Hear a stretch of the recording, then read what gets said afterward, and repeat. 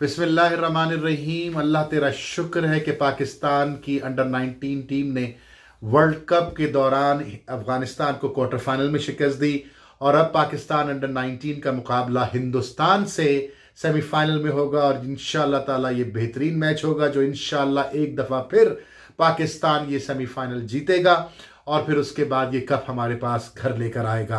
मैं Pakistani cricket team को, Pakistan cricket team की इंतज़ामिया को इस शानदार फतह पे बेपनाह मुबारकबाद पेश करता हूँ और अल्हम्दुलिल्लाह रब्बिल आलमीन जिस खूबसूरती से इन नौजवानों ने, इन बच्चों ने पाकिस्तान का परचम सर बुलंद किया साउथ अफ्रीका की ज़मीन के ऊपर, उससे हमारे सर फ़ख्र से बुलंद हैं। अल्लाह तेरा शुक्र है, अल्लाह तेरा शुक्र है।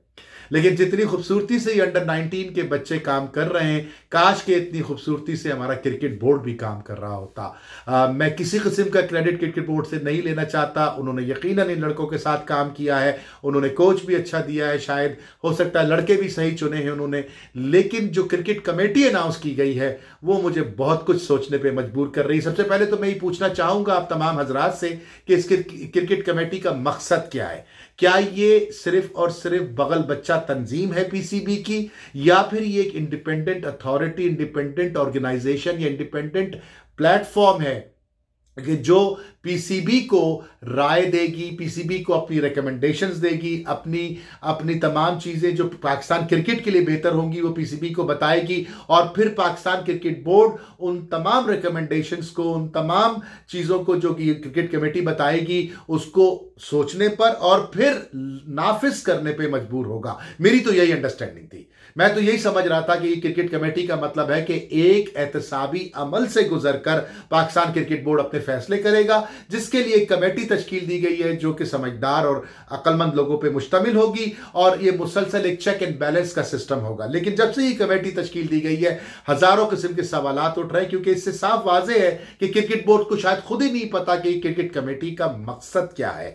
वसीम अकरम साहब इस क्रिकेट कमेटी के मेंबर हैं। मेरी समझ से बाहर है कि इनको क्रिकेट कमेटी का मेंबर किस लिए बनाया गया है। भाई आप अपने जमाने के बेहतरीन बॉलर थे, आपका काम बॉलिंग सिखाना है, नेट्स में आइए। ये अंडर 19 हमारा परचम सर बुलंद कर रहे हैं। T20 वर्ल्ड कप आने वाला है, हमारे पास एक बैटरी है लेफ्ट आर्म फास्ट बॉलर्स की। टीवी पे बैठने के बजाय इनको नेट्स में लेके जाइए, इनकी रिस्ट पोजीशन पे काम कीजिए। जो आप टीवी पे बैठ के बताते हैं उस रिस्ट को इनको लाके नेट्स में सिखाइए कि यूं नहीं यूं करोगे तो गेंद अंदर आएगी, यूं नहीं यूं करोगे तो गेंद बाहर जाएगी। आपका कमेटी में क्या काम है भाईजान? पहली बात, बिला वजह की एक आपने पोर्टफोलियो में लगा ली जगह। क्रिक जीएनएफ से भी आप पैसे कमा रहे हैं, पार्टनर हैं आप उस वेबसाइट के, और यहां से भी कोई ना कोई आपका पोर्टफोलियो में इजाफा हो रहा है। अब दूसरे साहब जो उसके अंदर मौजूद हैं, खुशी की बात की कि इकबाल कासिम को सदर बनाया है, बहुत अच्छी बात है। इकबाल कासिम साहब का माजी बेदाग है, मैं उनको जाती तौर पे जानता हूं, बहुत शरीफ और नफ्स इंसान है। लेकिन क्या वसीम अकरम और वसीम खान और जाकिर खान की मौजूदगी में इकबाल कासिम साहब की बात को या उनकी रिकमेंडेशंस को सुना जाएगा? मेरा नहीं ख्याल कि ऐसा होगा, क्योंकि ये तो वो लोग हैं कि जो मोहर लेके बैठते हैं अपने फैसलों के ऊपर और वही मोहर लगा करके आगे बढ़ा देते हैं, क्योंकि जो हमने कह दिया वही सही है, जो हम सोच रहे हैं वही सही है। इनके सोचने का तो अंदाज ये है। तो वसीम खान साहब उस कमेटी में क्या कर रहे हैं? भाई साहब आप एमडी भी हैं, आप पीसीबी के कर्ता धर्ता भी हैं, आप कमेटी में भी हैं, तो क्या कमेटी इंडिपेंडेंट रहेगी? क्या आपके फैसलों पे तनकीद कर पाएगी? हरगिज नहीं। बेवकूफ बनाने वाली बातें, जो टर्म मैंने आप लोगों को पहले कुछ अर्से पहले बताई थी, वो टर्म शायद ये हर रोज इस्तेमाल करते हैं कि मोतिया का लफ्ज समझते हैं, ये पूरी कौम मोतिया है, ये यही समझते हैं। उमर गुल की शमूलियत इस क्रिकेट कमेटी में बेहतरीन कदम है, मैं उसको सराखों पे सलाम करता हूं। लेकिन उसके साथ साथ मैं चाहता हूं कि उमर गुल पाकिस्तान का बॉलिंग का असिस्टेंट कोच, बल्कि कोच पाकिस्तान की बॉलिंग का बने, क्योंकि उमर गुल ने अपनी पूरी क्रिकेट की तारीख में, पूरे अपने कैरियर में अपने दामन पे कोई दाग नहीं लगने दिया। पाकिस्तान को वो मैच जितवाए, उतनी मेहनत करी, उतनी ईमानदारी से उस परचम को उठाया कि शायद वो एक मिसाल बनकर रह गया है। चलिए आगे बढ़ते हैं। जाकिर खान साहब उस कमेटी में क्या कर रहे हैं?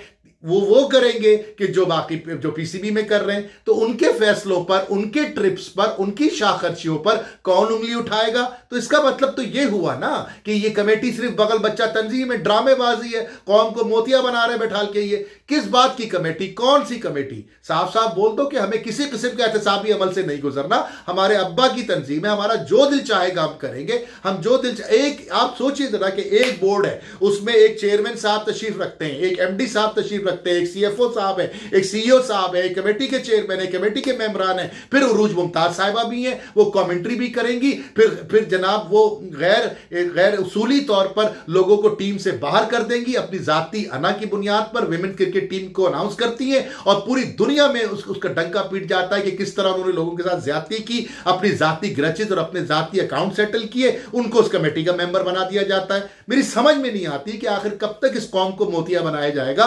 बस कर दो यार, प्लीज खुदा के वास्ते बस कर दो यार, नहीं बनाएगी कमेटी, मत करो ये ड्रामेबाजी, हमें सब पता है तुम्हारी नियतों का। बहरहाल दुआ करते हैं कि पाकिस्तान हिंदुस्तान को इंशाल्लाह सेमीफाइनल में जबरदस्त शिकस्त दे और फाइनल भी जीते और पाकिस्तान अंडर 19 वर्ल्ड कप तीसरी दफा, 11 में से 2 दफा हम जीत चुके हैं, तीसरी दफा इंशाल्लाह पाकिस्तान रोहेल नजीर ये कप लेके पाकिस्तान तशरीफ लाए। इंशाल्लाह ताला आपसे अगली वीडियो में फिर मुलाकात होगी। अपना बहुत ख्याल रखिएगा। पाकिस्तान जिंदाबाद।